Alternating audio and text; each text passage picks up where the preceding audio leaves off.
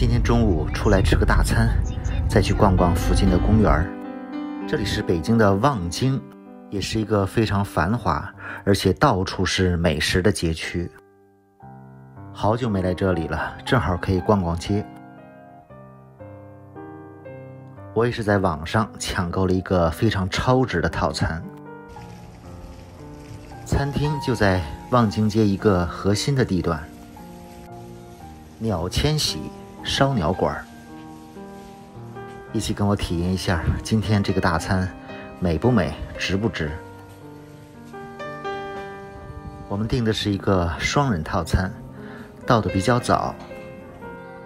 没想到这个烧鸟馆还是一个网红餐厅，很多电视剧在这里都取过景。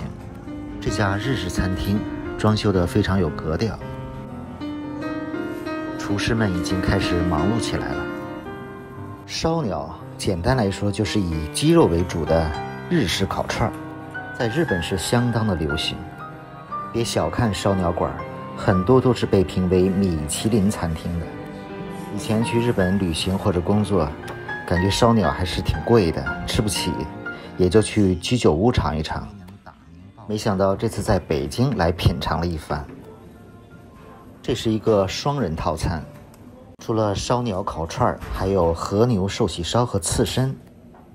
和牛寿喜烧，看这盘和牛，这和牛是 M8 级别的，这个级别的和牛肉基本在300-400一斤了。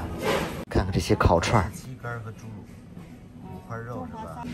这是中华沙律，还有前菜、小凉菜、花蛤。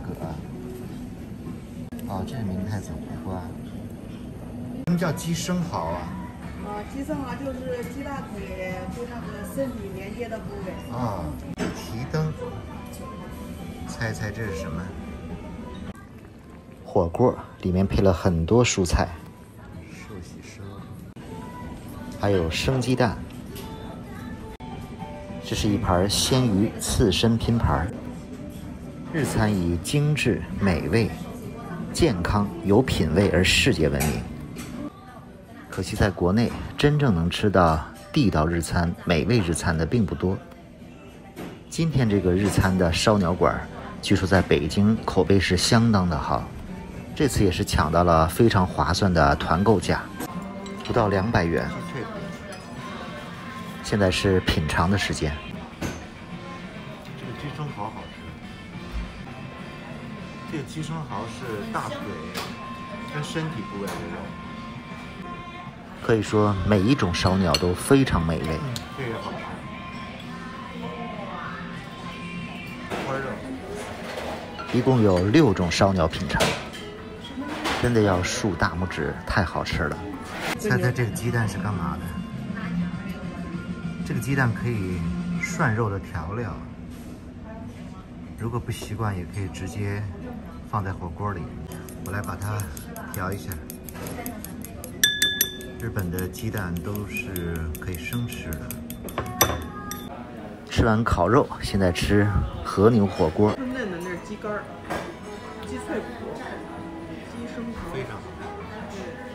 说实话，我是第一次蘸生鸡蛋吃涮肉，真的是太好吃了，只有尝过才能够体会。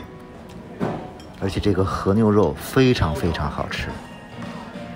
不过普通的鸡蛋肯定是不能这么蘸着吃的，不知道国产的鸡蛋现在有没有这样品质的。你体验过生吃这种鸡蛋，或者用这种鸡蛋作为火锅的调料吗？相信你吃过一次就会喜欢，真的很好吃，也算是一种特别的体验。这点肉，是吧？它就是鸡肉。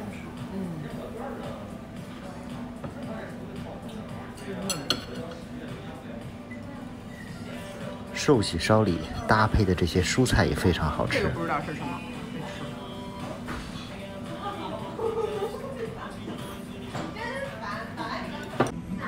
接下来吃这些鲜鱼刺身，吃刺身配一点芥末。刺身里搭配了4-5种海鲜食材。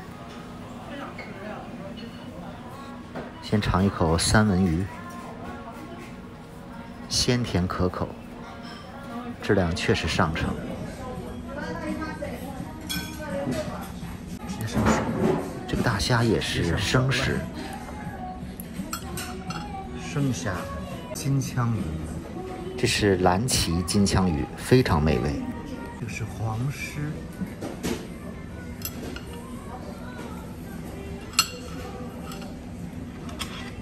感觉坐在厨师的案条边吃起来更有感觉。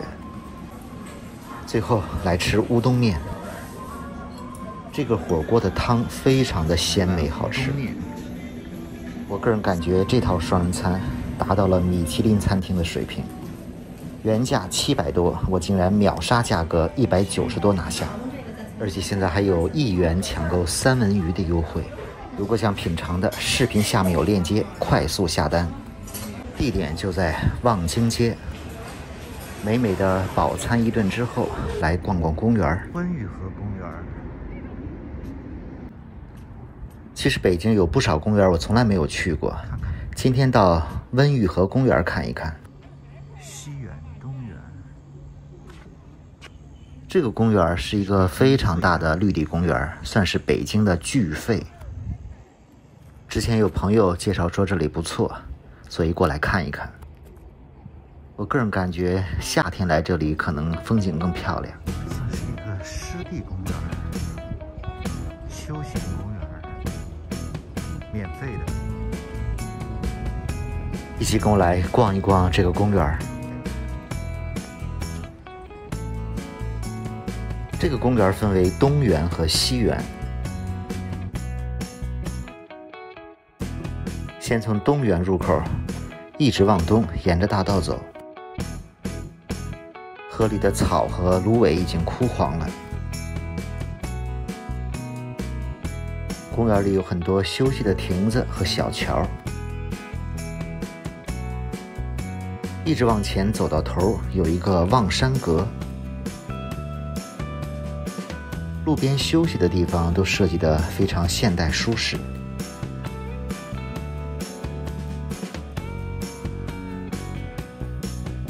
前面就是望山阁了。不过这个公园都是湿地平原，并没有山。整个公园的建筑基本都是白色的现代风格建筑。登上望山阁看一看远景。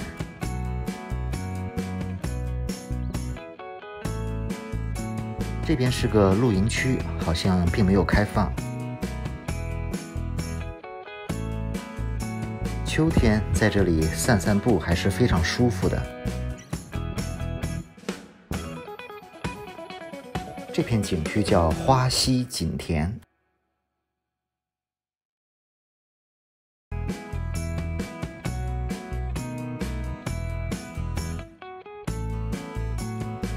感觉风景还不错。草地上有2个巨大的椅子。好像在加拿大还是美国景区里看到过这样的大椅子。现在又来到了西区，阳光下竟然有点热，吃一根冰棍儿。西区的水面好像面积更大一些，有些池塘里还开着一些睡莲。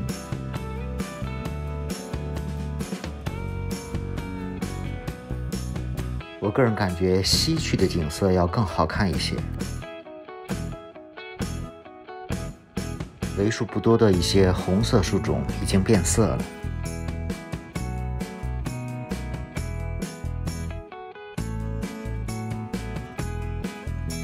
西区的湖叫沁湖。